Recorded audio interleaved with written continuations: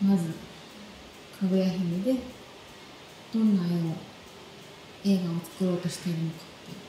そんなの分かるわけないしね。What a mood. This collar is like, it's going to be sticking out at weird angles, and there's nothing I can do. What is often considered to be the earliest Japanese prose text is The Tale of the Bamboo Cutter. The story of a young woman found within a stalk of bamboo, her inventive ways of getting rid of her suitors, and the tragic end as she is taken back to the Kingdom of the Moon. It's a simple and beautiful story that has lasted since the 10th century, with many different adaptations in Japan throughout the years. And today we'll be looking at one of those. The Tale of Princess Kaguya.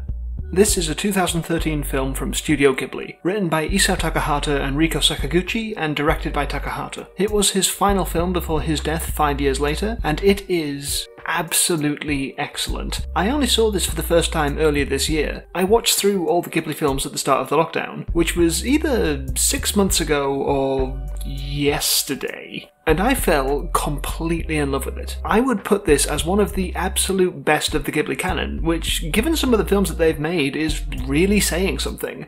But what is it about this movie that speaks to me so much? What unique element of this sets it apart from other films? Well, I mean, there's a very obvious appeal here that is just jumping right out at us. The nuanced discussion of class disparity.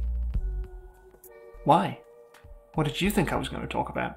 We see Princess Kaguya and her family living in two different ways. In the early part of the film, they live in a little shack, her father working out in the forest cutting the bamboo, as she goes off having little adventures with her friends. Then they move to this giant mansion where Kaguya has to learn how to be a proper lady, and the suitors come to try and win her. It is through Kaguya that we see how the difference between these two statuses feels. Her adoptive father does manual work out in the bamboo forests and shows no signs that he is unhappy with his lot in life. He and his wife seem content with where they are and relish the chance to raise this child who mystically turned from a doll-sized woman to a baby. They take everything about it completely in stride, even when the wife's breast starts suddenly producing milk, which, you know, might give some people pause. This is the life that Kaguya is born into. Or plucked into, I guess. Also, I know she isn't called Kaguya at this point in the film yet, but it's much easier to just call her one thing throughout the whole video than to keep switching back and forth, okay? Okay.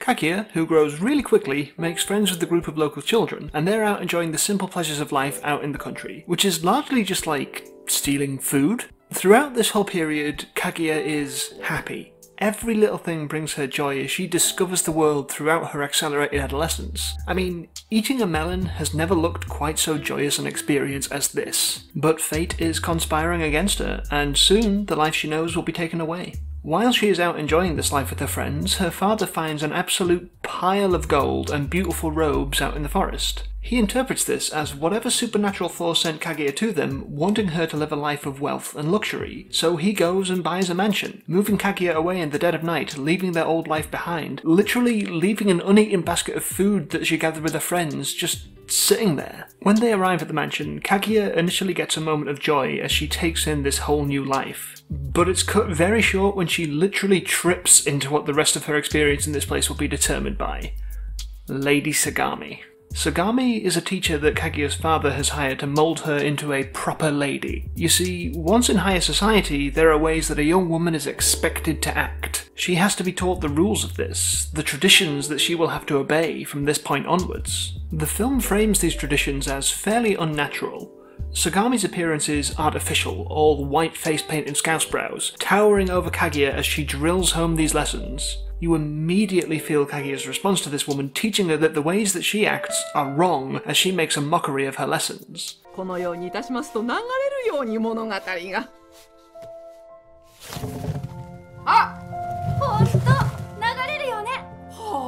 Who can blame her when they go so far as limiting the way that she's even allowed to move? Yeah, go everywhere on your knees, that's gotta be good for your legs. Feminist side note, this is clearly a forcing women to be physically subservient thing.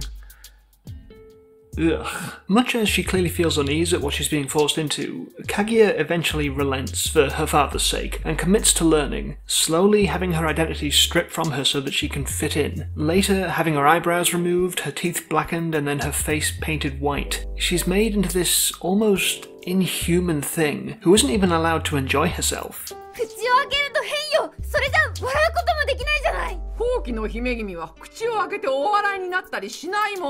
So Kaguya is taken from this life where she gets to spend time with her friends and explore her curiosity naturally, and put into one where her very personhood is taken away from her, and she is expected to just acquiesce to this because it's what befits their new upper class status. But their place in that class is perhaps less than certain. The thing to remember about their place here is that they are transplants. They started out in the working class. Their wealth was gifted to them through magical nonsense, instead of hereditary nonsense, which actually, being gifted your riches by moon spirits from a bamboo shoot might actually be the only ethical way to get it. They are what we would call new money. And if there's one thing that rich people who got their money because their relatives who exploited it out of working people died don't like, it's when some of those working people try to take a place among them. Once Kaguya comes of age, her father throws a celebration in her honour, bringing in nobles from all around. This is a bizarre thing where Kaguya, who the party is for, has to sit off behind a screen where no one can see her, further highlighting the dehumanising effect that moving into this class in this way has on her. She has been turned into an object to try and impress these people, and how do they respond to this? Well... じゃあ何か祝いに来てやった俺たちに一度もご挨拶なしか。それはしきたりにございますれば。なんだと？しきたりだと？ It doesn't matter what you do.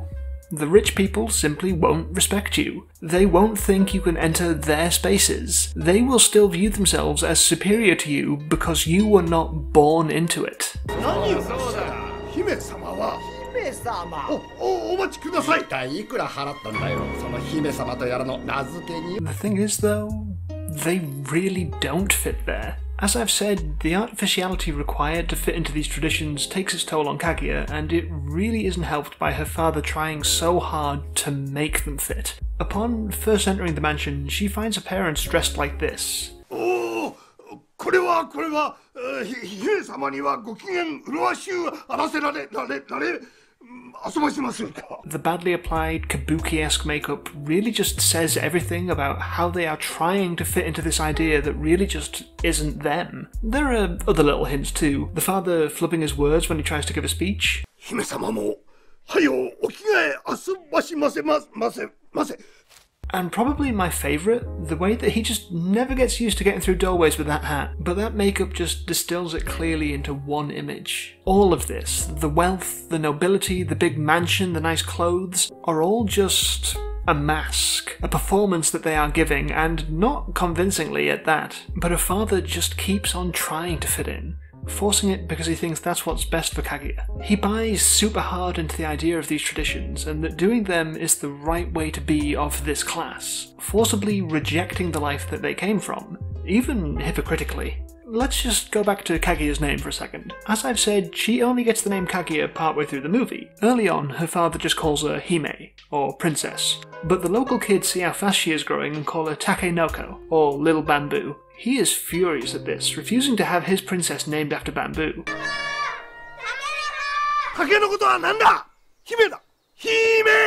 But later, when she comes of age, he gets this guy to come and give her a name befitting a lady of her new stature. He sees her beauty and hears her koto playing and calls her Nayotake no Kaguya Hime. The shining princess of the supple bamboo. Princess Kaguya, and her father is thrilled, declaring it a fine name. So, poor people from your own community call her something because she reminds them of bamboo. That's bad. Some rich guy you've never met before calls her something because she reminds him of bamboo. That's good. It's clear that his belief in all this comes from a dishonest place. He means well. He wants what he thinks is best for Kaguya, but his interpretation of what would make her happy is completely wrong. While we see Kaguya's misery being brought onto her by the attempts to follow these traditions, the film does not think that traditions are inherently bad. It's just that there's traditions and traditions. The film does a lot to frame the traditions of the upper class as artificial and strange, ridiculous posturing that only makes the people doing it look fake. The suitors who come to pursue Kaguya are introduced to us walking in this procession, all wearing these matching robes with absurdly long trains. They are moving so slowly for no reason other than the look of the thing to create the impression of superiority. This is very quickly abandoned once they arrive to try and woo Kaguya, and we see just how fake that really was.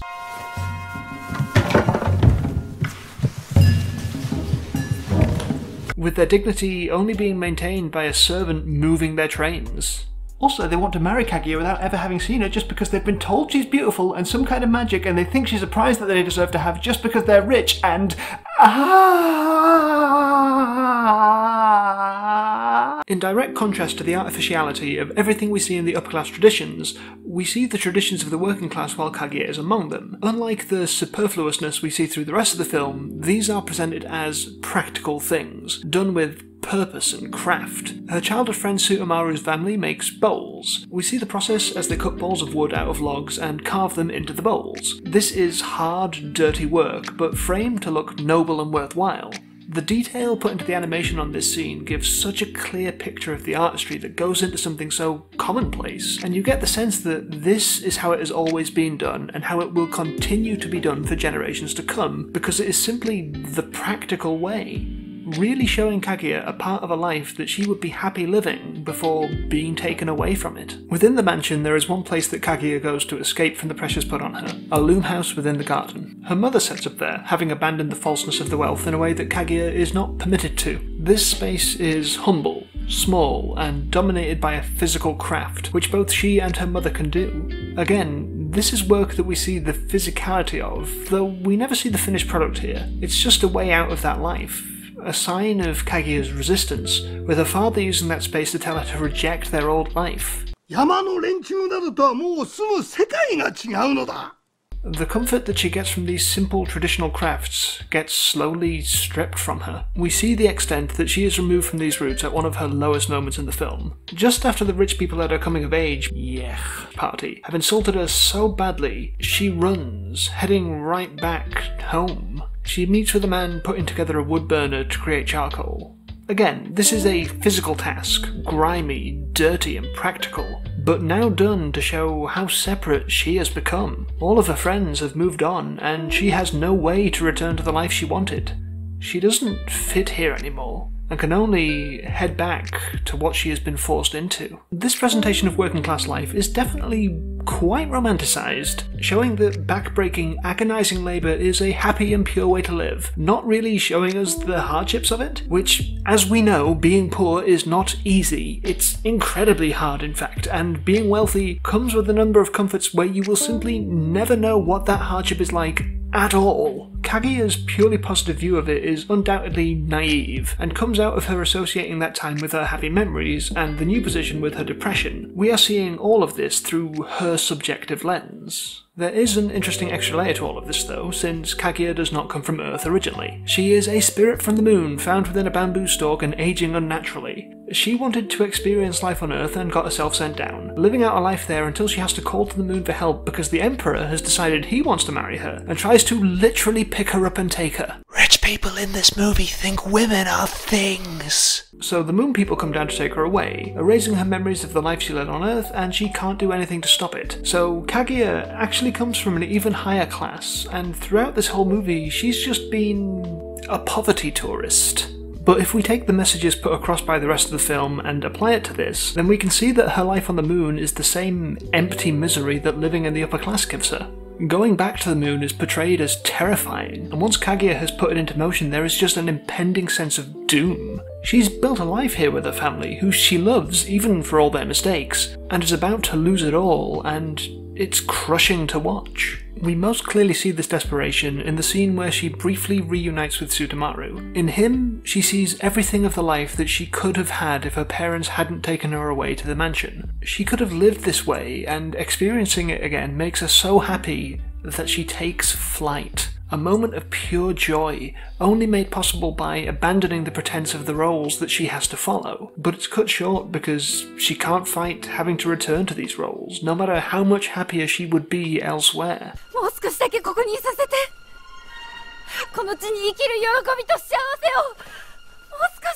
Kaguya gets to see the one place where she could be content, even live there for a while, but it can't last. She is taken away. Her memory of her time on Earth removed halfway through her monologue about the life she lived.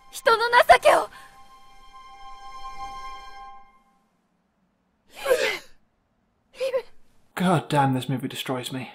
But okay, I've been talking about this movie for over 2,600 words now, and I haven't even mentioned how it looks yet.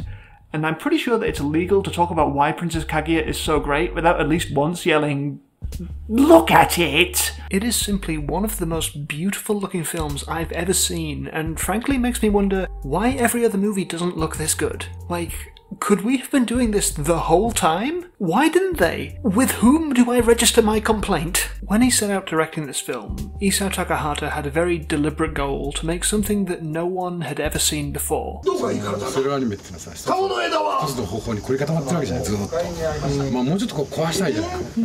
He and his animators achieved this through deliberately making the characters look rough and uneven, with beautiful, lush watercolour backgrounds. This is wildly different to the traditional style of Studio Ghibli's works, including the first couple of Takahata's. What is so beautiful to me about Ghibli films is usually their detail. Little things that a lot of animated films would skip over because you have to draw them and that is hard, but it's what gives them so much life. But in Princess Kaguya, we're dealing with a lot of blank space, giving a lot of the film an ethereal, almost dreamlike feel. And the lack of detail to the characters really lets the incredible performances shine through. I think particular credit should be given to Takeo-chi as the father in his final performance. The footage of him recording some of his lines is just an absolute delight.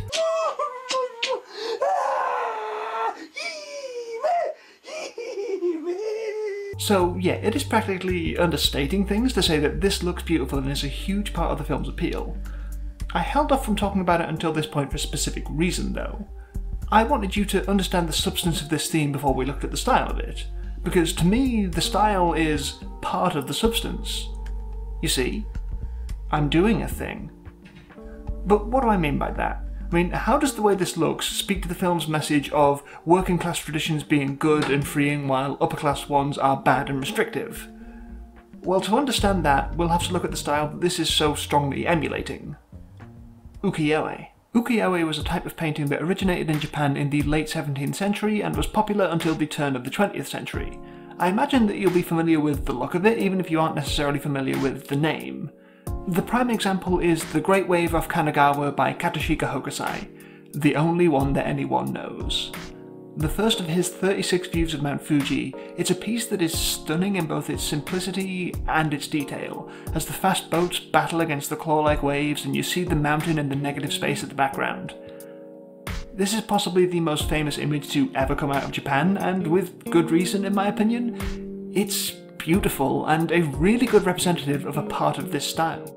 But Ukiyo-e was a lot more than just landscapes like these, though they're possibly my favourite given just the sheer variety of things you see. It was also used for mythological scenes, wildlife paintings, recreations of kabuki theatre, and portraits.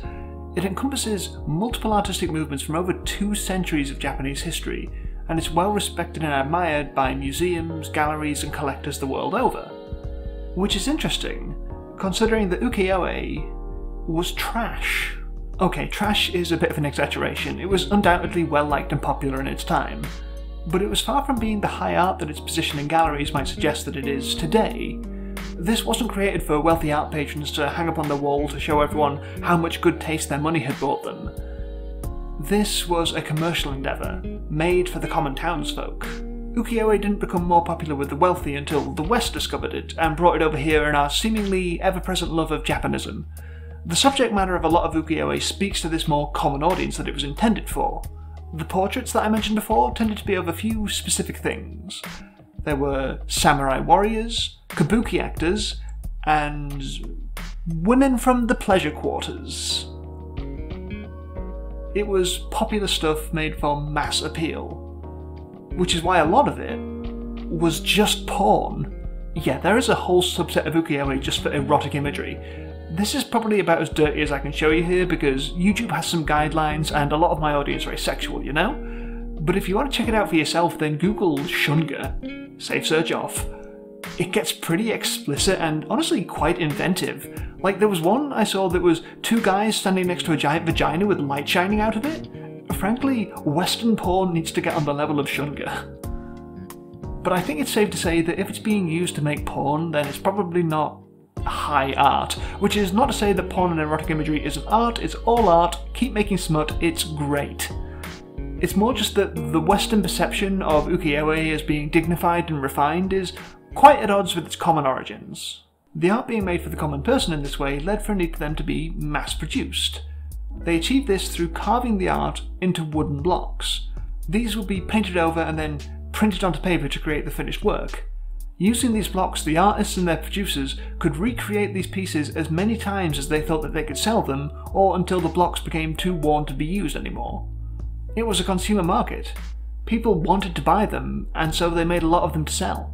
For instance, the Great Wave of Kanagawa had somewhere between 5,000 to 8,000 copies made of it at the time, and there are still original copies in existence, with prints being housed in galleries like the Metropolitan Museum of Art, the Los Angeles County Museum of Art, and the National Gallery of Victoria.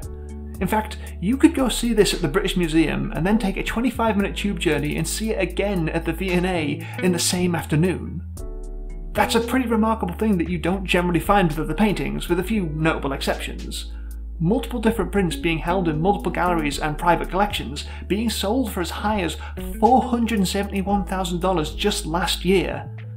All at once, all just as authentic as each other, and all from an art form that was also used to make porn. How cool is that? So how does this relate to the movie? Well, it fits the theme kind of perfectly, doesn't it? The film is about the joy that can be found in a simple working class life, and how the traditions and roles of the upper class can stifle and remove a person's, particularly a woman's, humanity. So it seems to me that it appearing in an art style that existed primarily to be sold to the working class is only fitting. The movie is a work of beautiful art made to speak to those of us who have ever felt oppressed by the ruling class, and this is highlighted through the visuals. Now, this is obviously a bit of a nerdy overreading of this. I mean, most people watching this film probably won't be familiar with the historical context of the art style and how that can be seen to heighten the message. You shouldn't have to do homework to get meaning out of a movie, you know? And you absolutely don't. I mean, that's why I talked about the themes a bit before I even mentioned the art style. But I do think that if you're willing to go looking into it, then it does add to the experience once you know it, and is fascinating and beautiful to learn about in its own right. Ukiyo means floating world, and ukiyo-e, pictures of the floating world. Life in that time period was dominated by a certain kind of hedonism. People were living to the fullest, life was short and they were trying to make the most of it. This is what Kaguya is not permitted to do. She came to Earth to really live, and the tragedy of it is that it's taken away from her. In the floating world, she's shown a way to fly, and then gets rooted firmly to the ground.